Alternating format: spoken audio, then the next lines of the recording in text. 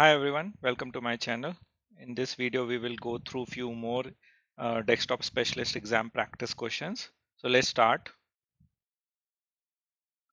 So first question is, which of the following are valid ways of grouping data? Using marks in the view, from the analytics pane, from the dimensions shelf, using labels in the view. So if we go to Tableau and let's say we build a chart over here. Let's say we bring subcategory and then sales here. Okay, so they're saying using marks in the view. So these are marks basically. So let's say if I select one or two marks, then what happens is, or three marks, we get this option of creating groups, right? Even sets, all these options you get, right?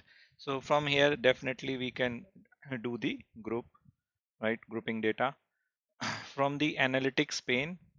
So analytics pane, if we go here, we don't have any option of grouping data. From the dimensions shelf, so dimensions shelf means this dimensions basically. Here definitely if you click on any dimension, you will get the option of create group. So definitely from here also we can group the data and using labels in the view. So labels means this one, these are marks and these are labels. So here if we select, let's say these two or three labels, then again we get the option to create the group, right? We can group the members like this. So this, like, now members are grouped and a new dimension gets created, which is a group, right? So definitely only from the analytics pane, this option is not a right answer. Rest three are correct. Okay. Second question is, which of the following represent a valid method to create a bullet graph with the least number of fields possible? So stress is on the least number of fields. Now this is uh, fairly simple. Okay, if you want, I mean, you can take the help of show me here. Although in exam you won't get show me. Okay, so just practice all these charts, like check on these, hover on these charts and try to remember, or maybe practice, and then you can easily remember what and how it's built. So here if you hover, this is a bullet graph, right? And you can easily see that for bullet graphs, try 0 or more dimensions and 2 measures. So that is the least number of fields, right? 2 measures. So here option would be C, 2 measures, right? Yeah, so that's the answer. And also what I would suggest is you can go through the Tableau help also. So this was regarding the first question, grouping your data. You can easily read about this, how to create a group, how to create a group from a field in the data pane, include another group, edit a group, right? So all this literature you can read and try to understand. Then build a bullet graph also. I leave all the links in the description of this video. Now again, let's go here. So this was bullet graph. Then third question is, blank is useful when you need to change how the data source is configured on a sheet by sheet basis, and when you want to combine databases that don't allow relationships or joins. Okay, so databases which don't allow relationships or joins. Okay, so definitely data joining or unioning cannot be done, right? Because they are not allowing joins or relationships. And data segregation, here we are not bothered about segregation, right? So obviously the logical answer is data blending over here. Okay, and what I would suggest is read this blend your data topic from Tableau help. Okay, it's very good literature article over here, right? Options to combine data, steps for blending data, right? Here you can read what is a relationship, what is joins, and what is blends. So here if you see, uh, blends can handle different levels of detail and also work with published data sources.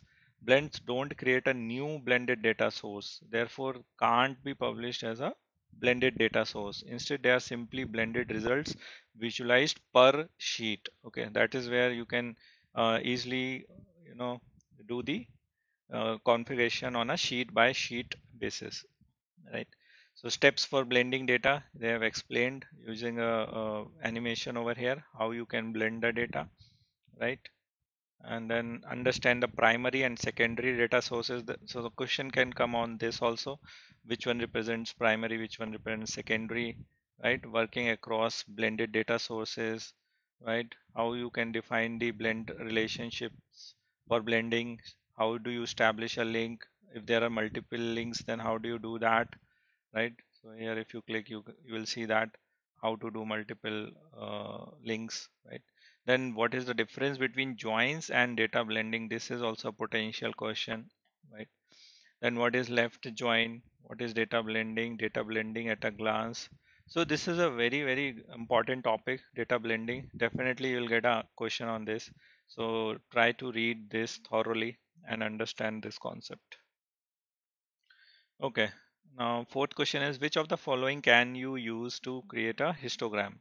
So again, I'll take you to Tableau, and if you take help of show me and over on histogram, then what do you see? For a histogram view, try one measure. So definitely the answer is one measure, right?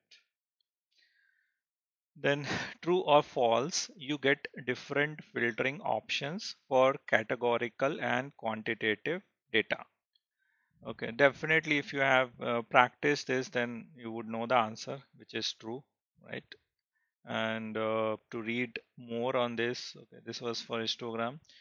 Then here, if you go, you can easily see that filter categorical data. So the question is, you get different filtering options for categorical and quantitative data. So filter categorical data. So here if you see dimensions contained discrete categorical data. So filtering this type of field generally involves selecting the values to include or exclude, right? And when you go to quantitative data, measures contain quantitative data. So filtering this type of field generally involves selecting a range of values that you want to include. So that's the difference, right? So that is why it's true. Further, you can read this topic. Okay, this is a filter card modes and filter table calculations, filter dates. It's all these topics. Just get acquainted with. Now, sixth question is, which of the following is an example of date part? Okay, so if you would have studied date part and date value in Tableau, okay, I have a video on this also. So date part is nothing but a part of the date, right? Whether it could be a month, it could be year, it could be week, it could be quarter. Basically a part of a date. That's what it technically signifies, right? Date part. And the moment it gets associated with any year or date or quarter, like here if you see September 2023, now it's not a date part, right? Because you cannot identify it as a month or a year, right? It's like a particular month of a year. So definitely that is not something related to date part, right? Same for this C option and same for D option. So definitely only option left is B, November, which is like month. Month is a date part, right? So here you can again go and study these date functions. There might be a question from any of these, like what is date add, date diff, date name, date pass, date part, right?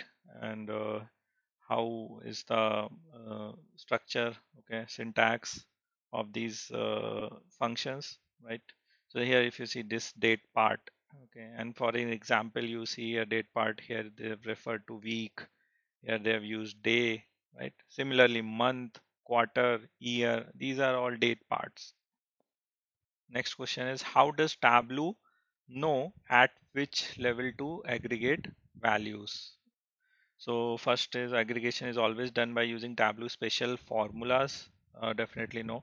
Tableau doesn't support aggregate values. Analysts do, definitely no. Values are always aggregated at the level of granularity of the worksheet. This is definitely true. I have a video on granularity also. I'll leave the link. Just go through it in case you want to revise the concept. Then values are always aggregated at the level of date part. Again, this is not the correct one. So definitely C is the answer. And here there's a Tableau help on data aggregation in Tableau. You can change the aggregation of a measure in the view. You can study on aggregating dimensions. How do you do that? List of predefined aggregations in Tableau. And let's go to next question. Dash is a method for appending values, that is rows, okay, to tables. You can use this method if both tables have the same columns. The result is a virtual table that has the same columns but extends vertically by data, right? So definitely if you use joins, then data doesn't expand vertically, it expands horizontally, right? And combining, again we don't have such thing, right? Blending happens again as a left join, so it's kind of join only. So only option left is union. So definitely when you use union, one table gets append to other table, right? So thereby it increases vertically. Here you have this union your data.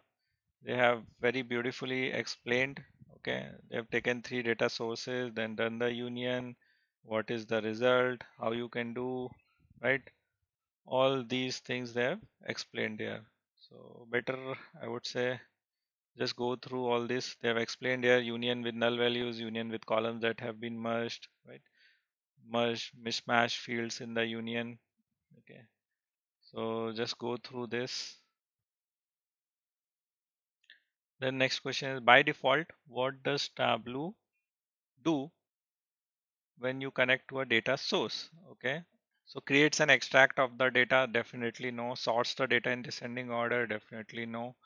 Loads your actual file into Tableau, no, it doesn't load actual file, so but it brings in data definitely from file. So again, no. Creates a live connection to the data, yes, definitely yes. Whenever you connect to any data source, it's a live connection. So Tableau establishes a live connection to the data. So yes, that is something which is the right answer. Okay, true or false? We get different color palette options if we drop a discrete field on color in the marks card compared to if we drop a continuous field on color. So that is right, because of the nature, like continuous field would have a gradient, right? Because it's continuous in nature, and discrete field will always have different colors, right? Because they are discrete in nature. So you can go through again Tableau help over here, color palette, right? If you see here, you can change the color of the value here. If you see quantitative palettes, right, this is what I was talking about. This is like a continuous range of colors. And categorical palettes, you will have basically different colors, right?